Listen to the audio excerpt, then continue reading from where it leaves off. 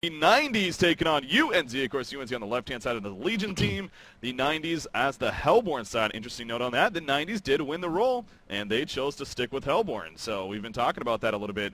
How it seems like we're having a little bit of back and forth after winning the role. Usually it was always Hellborn, but of course with the lockpick mode, with you getting really two of those first picks, Legion has been popular lately as well. So, but the 90s choosing Hellborn. We see the blind bands taking place. Ophelia and Tundra for the Legion team. And then Tundra and Silhouette, actually, for the 90s. So, blind bands here, nothing too crazy? Well, again, I always think it's crazy when Legion bans Tundra as a blind band, or if they also ban Pebbles. One thing that I will say, though, is 90% of the time the Hellborn team will ban Tundra. So sometimes you can use that and get more, like, top-tier or god-tier heroes onto the pool by banning the same exact thing. And that's actually used as, that's actually a viable strategy. So if you know that, if you know they're going to ban Tundra, you're like, well, I'm just going to waste a ban then on Tundra so I can get better heroes in the pool since I do have 2 first picks. So maybe he did that, but yeah, sometimes it's just like you don't want to ban Tundra because what if they don't ban Tundra, then you get a free Tundra. So, but the other ones, Ophelia, he told us right in the interview that he knows that they like that early aggression from Ophelia, so we went ahead and banned that. And then, nothing too odd with the Silhouette ban. Yeah. Again, that team's doing the research here, as we heard so well in that pregame. So we have the locking phase taking place here. Glacius being the first lock from unZ, followed up by a Luna, Master of Arms, and then Bubbles, Rhapsody. So a couple of interesting locks so far. Of course, that being Master of Arms and Rhapsody here.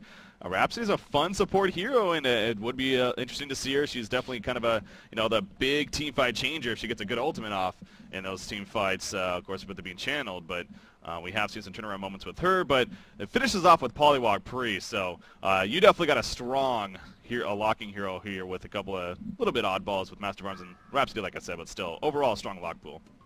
Yeah, and I keep thinking right now, I'm like, oh my god, 90s could actually run their 90s strategy. Because there's Glacius and Polywog in the pool. That means if they picked Pharaoh Tree and Vindy here, and then they went Poly and Glacius, that's awesome they could do it. I know. I want it so badly. How awesome would that be after, just talking about how it's like, we just can't run it anymore. People know how to do it. It's like all of a sudden they just busted out here in game number 1. Again, both these teams are 0-1. This is a big series for these two teams here in Group A.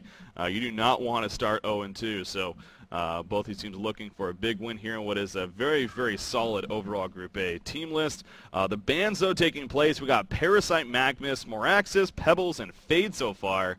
With the final ban coming up, you do see a Mage Bane and Dark Lady still on the board as far as optional. And, I wouldn't expect one of those to be banned here simply because, if unZ takes one, maybe 90s would get the other because if the ban one, then probably just give it to unZ. So we'll see, though, what the 90s decides to do here with the final ban.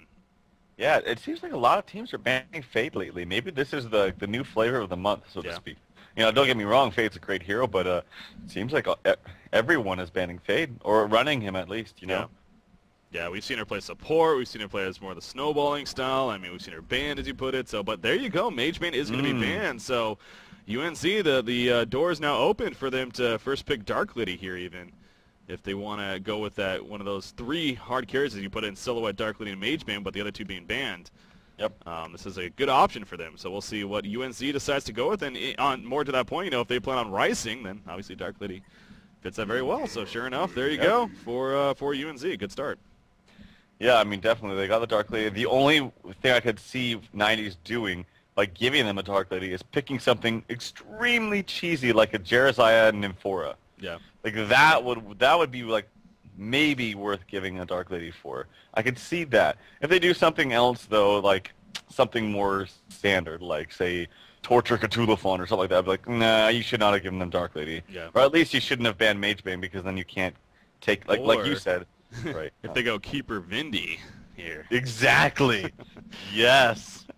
Wouldn't that be something? So, the 90s, obviously, though, with that ban of Mage Bane, again, you can almost, if I can assume it, then I would think that they could, too, that first big Dark Lady is going to happen. So, there's Jerizaya. Are we going to see? Okay, so it's going to be Tempest, but still, That's fine. I mean, that's a smart pick. All the junglers are pretty much banned, you know, except for Keeper, maybe Legionnaire, but people don't really seem to run those heroes that much anymore. Electrician picked up right away. He's thought of as a counter to Jerizaiah, simply because he can purge the repel, or sorry, the charm. But I don't know. Like on paper, that sounds like a great counter, but overall, I mean, just the hero in general of Jerizaiah is so strong. The heal cast animation so quick. The damage as well as the massive amounts of heal that it provides is huge. So the hero is just amazing. Well, yeah, on that note, too, again, as you said, on paper it sounds like such a perfect counter. But, you know, when it comes to actually the scenarios, when it comes to actually the playing, it plays out differently most of the time. You know, in the sense that, obviously, you purge off a protective charm, all of a sudden Soul's Blessing is used. You don't have your purge to take that off of anyone. Exactly. So then you just can't get through that. So, yeah, it's still, obviously, a very powerful hero against him. But, yeah, you're right that maybe it is overdone a little bit too much in terms of, oh, Electrician's on the board. We cannot pick up Jerizaiah. As you see in the 90s, you know, I'm very aware that Electrician's on the board, but they still went with Jerizaiah. Feeling very comfortable that they can make it work. Behemoth, the last pick there in the picking stage for unZ, and then Forsaken Archer to finish up for the 90s. So both sides, they have pretty powerful lineups here. Yeah, and Polywog Priest now picked up great hero for like a solo mid there for unZ. 90s lineup is looking very familiar to me, actually. I remember playing against this before they ran a Tempest, Jerizaiah, and actually an FA.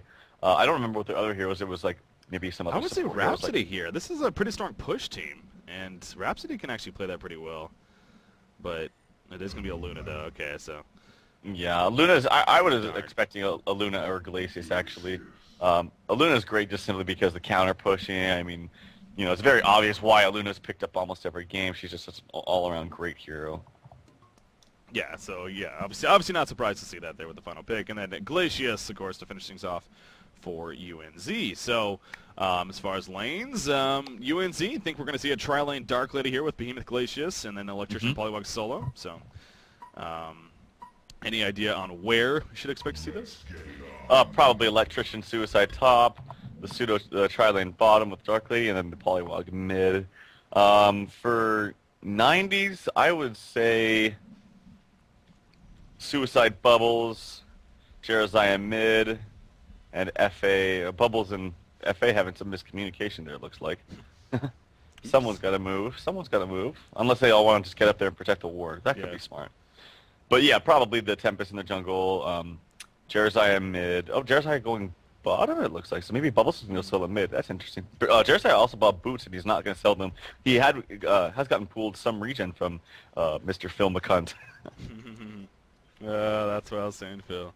Yeah, that's actually a very interesting strategy here. Of course, getting the boots, as you said, they're not going to sell it. You know, what we do see sometimes, you buy the boots with a ward, and then you go down here as fast as possible. Right before it's about to expire for the selling point, you just sell it, and then you place the ward. But yeah, he's definitely going to keep the boots here, but having some regen from his team, and you see the ward site going down right away. So going to have a vote to pause here, but look at the top lane, what's going on. We got a 4 versus 4 skirmish perhaps happening. And unZ, in fact, they're going to be running the tri-lane top, it looks like. And actually, Electrician's going to be at the short lane bottom. Now, this is going to make a 1 versus 1 matchup at bottom, and we're going to have a tri-lane versus a pseudo tri-lane up top here then. Yeah, and I think the most devastating thing is the fact that Jerizaiah did buy boots, and now he's going to have to solo against Electrician. And let me tell you, soloing against Electrician when you're another melee is very, very hard. Yeah. And then you put on top of that, you have boots instead of something like a hatchet and a shield. It's gonna be a little bit rough for Jerizaiah. He's not gonna have the worst time in the world because he does have, you know, the strong heals, but he's got to be wondering, crap, I wish I would have invented something else than boots. Yeah, so yeah, of course. So are you saying he was probably assuming that he's gonna go against the tri-lane down here? Yeah. So, okay. Yeah, definitely. Yeah. But unZ, again, it looks like doing something different here, going the tri-lane top instead, so catching them off guard. We'll see if any adjustments going to be made because of that. There is a courier up here. That is the Hellborn. Oh, no, the Legion one's here as well, so both couriers spotting. Of course, the unZ's courier definitely seen that they're here, and we'll see if Bubbles and Aluna perhaps maybe hanging around a little bit too much for the Legion team to catch them. Of course, again, all 4 of them here. They got a Fissure Stun to use from Behemoth, being played by Dowers, so if you can get that position, that could be danger for the Hellborn setup here. So, so that's going to leave, as we talked about the bottom lane, Jerizaiah versus Electrician. Middle lane, I guess it's safe to assume Polywog Priest versus a Bubbles. How do you see that playing out? Well, it could also be Forsaken Archer or Luna mid. Oh, yeah, they haven't really moved around quite yet. I think it would be smart for them actually though to completely switch it up and go, you know, pseudo tri-lane bottom with FA Luna and then. Oh my God, the Legion Courier the Legion Couriers died. But oh my God. Forsaken Archer actually in a lot of trouble. If they get a Bloodlust kill, nobody's going to eat through the trees. He's going to be fine. And now the Hellborn team may try to turn things around, actually. No, they're not. They're going to just spread out. But yeah, I was wondering about that. No one used Invulnerability. I was watching it the whole time. I was like, oh, they're going to use Invulnerability. It'll be fine. Nobody used it, and it died. That's huge. Oh my God, that's really huge. Just especially the gold that you get on top of it. Yeah. Oh man. Look at Bubbles, 557 gold already. He's already got a bottle. I mean, he's going to go one creep and have his bottle. It showed for a second there that he had 10,000 gold per minute. Yeah, it's still way up there, but obviously going down quickly. But yeah, that's again, he's going to have his bottle after one creep, so it is going to be him versus Polywalk Priest middle, but Bubbles, that's going to help him big time here. Yeah, and definitely, and like Polywalk Priest isn't going to be able to get a bottle unless someone goes back to base to buy him a courier. Ooh, that just got to sting. Also, if you look at his items, he went for a fast bottle build, which is like insult to injury. Yeah. He didn't get very many items. He only has, you know, the 2 minor totems, a Mark of the Novice, and a health potion. So and there's the bottle being delivered. Yep. Oh man. You're right, though. I'm focusing so much on Bubble, but yeah, Polywire Priest, he will, even if he gets the 600 gold, he can't have it delivered to him because of the lack of courier. So unless somebody dies, I mean, Behemoth or Glacius are going to have to go back and buy a courier here. Do you think they need to? Is it that important? Do they need to just be running back right now, getting a courier? They have the gold, well, here the other problem is they don't have gold, yeah. So they can't even do it. I think Polywog is just going to have to, unfortunately, wait it out and go back to base and get it himself. Also, because when you have this tri-lane up here, they're going to have these heroes up top. They can't leave them. Because if they get ganked by Tempest, they're screwed. That's one of the things about tri-laning long lane, is you're very set into staying up there. You cannot leave your teammate long lane. You can leave them if they're short lane. Like if they're tri-lane short lane and they left to go gank, Dark Lady can fare well bottom, but not top. So it's a very different way of playing it out. Yeah. Well, we see so far. So again, we'll keep that in mind. He just about has 600 gold, but again, not going to be able to get that bottle to him, even if he does purchase it here in the near future. So top lane, though, take a look at the creep farm, see how things are going for this tri-lane versus pseudo tri-lane. You got a Dark Lady 5-6 compared to a 6-0 Forsaken Archer. So Yolim here on Forsaken Archer, managing not to do too shabby at this top side here against the Dark Lady tri-lane. As you say, having the presence of Tempest in the jungle nearby could also be helping with some things and making the Legion team play very cautious. But you do see Glacius heading back to base right now. He's most likely going to buy a courier right here. And it's only going to be a ground courier, though, unless, I guess, if Behemoth upgrades it. So, yeah, it should make it, in fact, there we go. So it's a flying courier. It's going to be a bottle delivered, I'm sure, to Polywog Priest as soon as possible now. But, again, that got delayed by a good minute, 2 minutes, or maybe about a minute and a half even. But as small as that sounds in time, that's a big deal here early on in this game. You already got a haste room bottled up on Bubbles. And speaking of that, Bubbles 14-3 compared to an 11-1 Polywog Priest. So even Bubbles winning the creep farm here in the middle lane. Yeah, and it kind of just gets your motivation or morale down just a little bit. You're like, oh my God, I cannot believe we lost our courier. Yeah. I've been through it before. It's awful. But it doesn't mean it's the end of the world. You can still bounce back from it. It just makes things a little bit more difficult. Yeah. So, unfortunate start for them, but again, there's still plenty of game left to be played. So you just got to let it go and then move on with your life. Electrician versus Jersey at the bottom lane.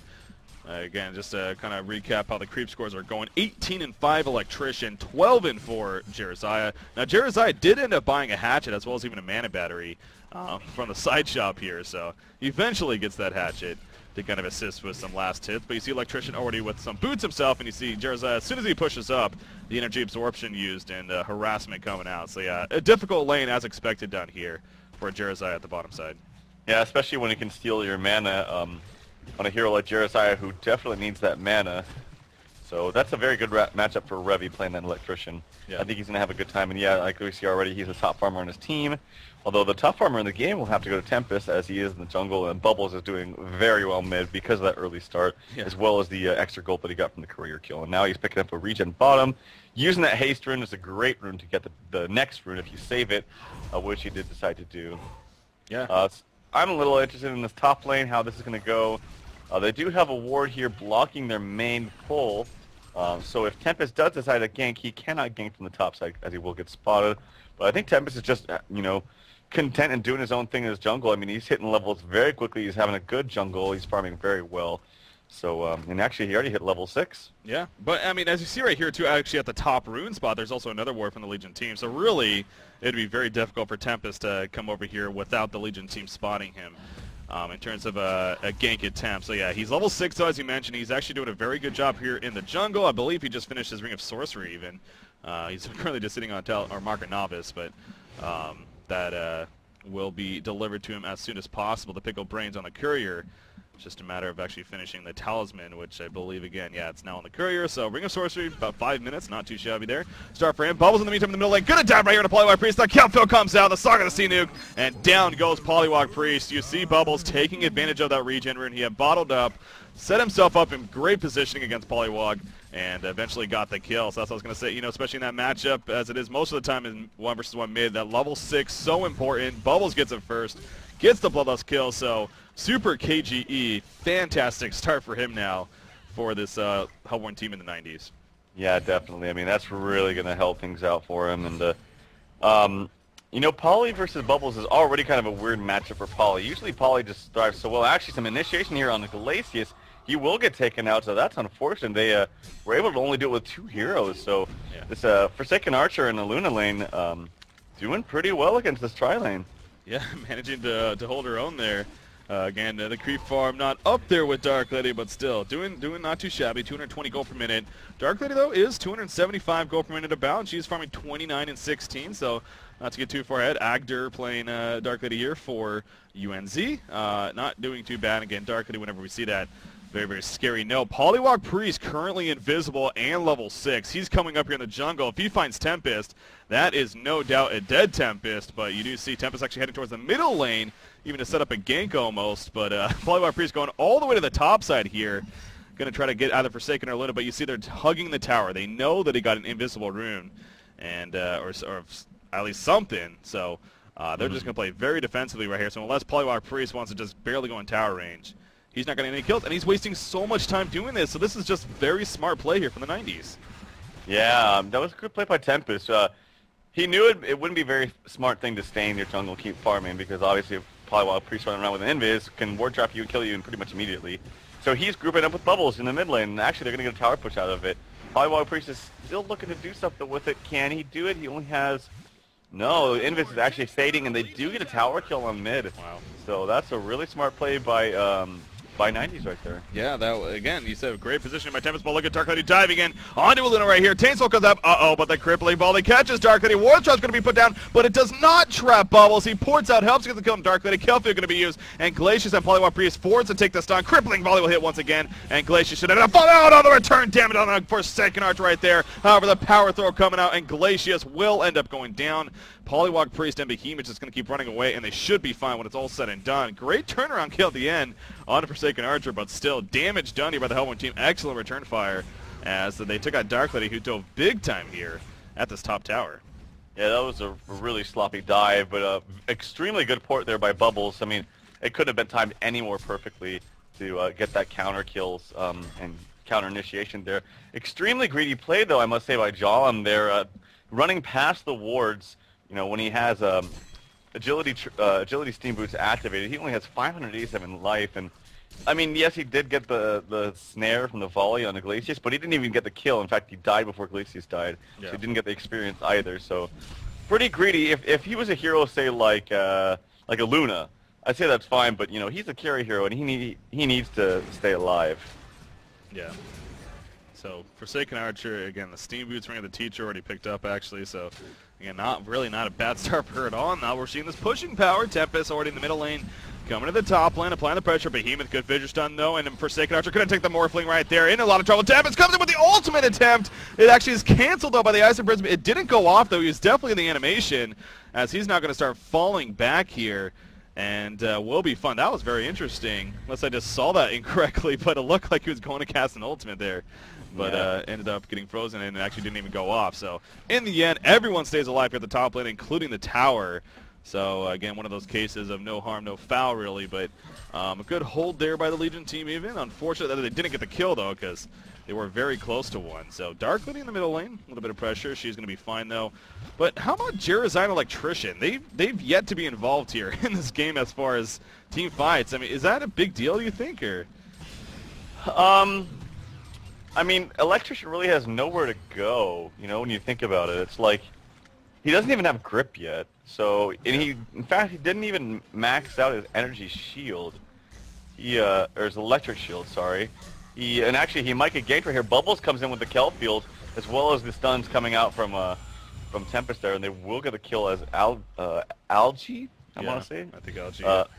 Yeah, playing that Jerazine gets the final kill. So yeah, he really has nowhere to go. He doesn't have grips leveled, and though Polywild Priest did some counter initiation, well, I should say counter pushing in the mid lane, he will throw the wards out, and it probably will be a dead tower. And 90's probably going to respond with their own tower push here in the bottom lane.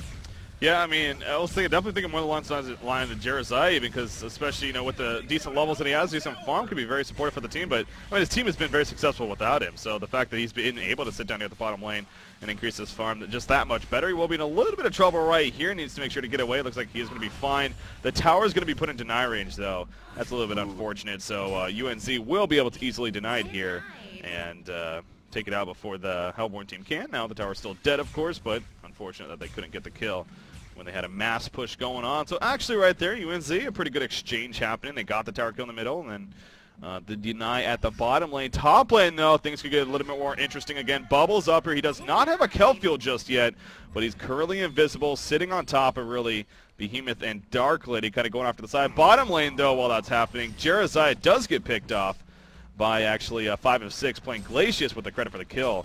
But definitely some team effort right there. I'm really curious to see what Bubbles ends up doing right here. Oh, the Courier's here. Maybe I would even snipe this if he really wants to. No, he's not going to. He does have Kelp field now. He probably is waiting for support, though, to go for the kill. But I don't see anyone coming over on the mini-map, so I don't know if that's going to... Oh, there is actually. Okay, that is Tempest heading on over. So here we go. He's probably going to open with the Kelp field even. There we go with the Kelp field. There's the stun coming out from Tundra. The Song of the Sea nuke to make sure Dark Lady cannot charging strikes away. And the guaranteed kill. So very good patience there by Super KGE. Yeah, definitely. That was a good kill, and he realized that even though he had everything up and he had an Invis rune and Dark Lady is only level 6, just doesn't have quite enough much firepower to get the kill on his own. So good communication there, and Phil playing that Tempest over there was able to get some extra assist gold there. Yeah. Actually, sorry, he got the kill for it. Yeah, he got the kill, yeah. So, even better for him. Portal key just purchased on Bubbles. I thought it was even on Tempest, but yeah, Bubbles even getting an early portal key. Yeah, what is that? A 12-minute portal key basically on Bubbles? I mean, with Steam Boots. Yeah, that's again. He's had a fantastic start. It started with that career kill. Oh, bottom lane static grip going to be used, but canceled immediately. The port's coming in, and all of a sudden, Forsaken Archer missing with that crippling volley. The piercing arrows attempt as a result not going to be successful, and both Electrician and Behemoth will be fine. So at least they're able to survive, but. Big dive attempt does not come through, but back to the top lane again. Dark Lady in trouble. There's the Tempest ultimate, pulling her back in after the Song of the Sea nuke. One more auto detection, do it, and yes, they get the kill on a Dark Lady. Actor just not having a good time. That is now 3 deaths for him, and his GPM still not bad, but it is dropping. So not good news here for this Legion side. Oh, Behemoth, what are you doing pushed up all the way here? He's actually in a lot of trouble. Jerazine trying to chase him down, and actually, yes, we'll get credit for the kill. As Bubbles jumping in, even Song of the Sea Cup combination. Down goes Polywild Priest right there with the heal bomb. In the meantime, the top lane is being pushed in by Tempest. So unZ, they just cannot get anything going right now, and it is looking ugly for them here early on. Yeah, and you know, this is the 90s team that I remember. I mean, this is a great team. It really is. They know how to draft, and that's why I'm actually surprised. I'm going to go take it, you know, the liberty myself to go watch the games that they played against the QSQ. I forget the number of the team which they played because there's just so many damn QSQ teams. But I'm gonna have to watch that game and see what happened, because 90s, I mean, they're playing well right now. They're communicating well. Their draft is just working out perfectly for them, and yeah, I really like what I see from them. Yeah, definitely looking very, very good. You're right. Again, on that note, as you're referring to, obviously losing their first match here against one of the Q Squad teams, would be interesting to kind of take a look back and see how they ultimately fared. But here they are in game number 1 against unZ, and they're looking fantastic. This is looking like they're going to be going into game number 2 with up 1-0. Of course, with that said, there's still time left for unZ to attempt to make a comeback. They do have a Dark Lady, always a scary hero to play against. And, their strategy coming into it, again, 5 of 6 made it very clear, trying to just rice against them and ultimately outlast them. So in that sense, the game definitely isn't over, but it's going to be an uphill battle, no doubt, especially if the aggression keeps up here from the 90s, which I'd find hard not to believe. Then that's just going to make life even that much more difficult. But Dark Lady, she does have her Sustainer, another 650 gold saved up, so she's working on the Rune Cleaver. She can manage to stay alive here now for these next 5-6 minutes and just continue to farm, then maybe things could be a little bit different. But no doubt an uphill battle, and getting a portal key on Tempest is not going to help the situation here for unZ, as he just got right there. So team fight potential just went up tenfold now for the 90s here. Yeah, and let me just put it into perspective. I think when we casted Fnatic yesterday, that Dark Lady had, I want to say it was a Rune Cleaver, Steam Boots, and then even an Abyssal Skull at this exact same time. Yeah. So actually, Initiation coming onto the Tempest, who's playing really far up, as well as the Polywog Priest hold. Luna might be coming in to help him, but no, just a little too much. And good assistance from Glacius played by 5 of 6 right there, as Louis does get the last hit. So that's a kill that they desperately need, and hopefully that will jumpstart something here for the unZ team. Yeah, no, you're right, though. Of course, again, it is era, and, that's something we just see so many times from them. But, yeah, that's a good comparison to make, because, obviously, that's kind of the top-tier comparison, but still a good comparison. The fact that he already has all those compared to a Sustainer just only being had. What I wanted to say about that is that's the difference in the laning phase and how you lane things differently. You saw here an aggressive tri-lane, well, I could certainly say aggressive, but a tri-lane long lane, which is it's much more difficult on the Dark Lady, because if the other 2 heroes do decide to leave or roam around like they should, that leaves the Dark Lady very susceptible to ganks and whatnot in her long lane. If it was a short lane, it's a much different story, because she can sit back, the lane is closer to her tower, and she can still use that Taint Soul ability as well as the Hatchet to get last hits safely. So it's a very different setup when you run something like this long lane, and I think 9 times out of 10 we always see Dark Lady ran in a short lane tri-lane if they do decide to tri-lane. Yeah, very, very true. So, but Actor, again, doing what he can to kind of recover here. As you said, a very important kill happening on Tempest. You got to wonder what Phil was thinking a little bit right there. Playing that Tempest, pushed up as far as he was, maybe that he just got his portal key, figuring he could PK out before he got jumped, but obviously that wasn't the case. So just a good kill coming up from unZ, but still a little bit of ways to go. And speaking of that, team stats overall, 9,000 experience lead, 8,200 gold lead here in favor of the 90s. You see 4 of the 5 heroes grouped up here in the middle lane, including Tempest, who's kind of pushing the middle here by himself. Jeremiah off to the side, who, oh, by the way, is doing pretty well himself. Goes to Marcho's Ring of Sorcery, and I think I just saw an Astrolabe purchase, and it's for LG. So yeah, it is for Jeremiah. So he also just going really pure support, as you'd almost expect here on this Jeremiah. Now Forsaken Archer joining as well, who just purchased her Firebrand recently, actually.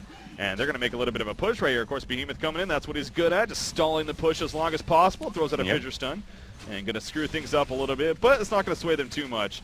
And the tower will continue to drop right here. Luna off to the side. Bubbles and Tempest, both of those portal keys, they're just waiting for the prime time right now. It's going to be coming up shortly here. Protector Charm on the Tempest right there. So can he find that mark? Is he going to go in? There we go. The triple Tempest ultimate coming out. Wow. Jeremiah going to throw a heal bomb right on top most likely. He's going to use the Soul's Blessing on top of that. Electrician's going to start falling. Double tap already coming out for Super KGE. Phil picks up the kill right there.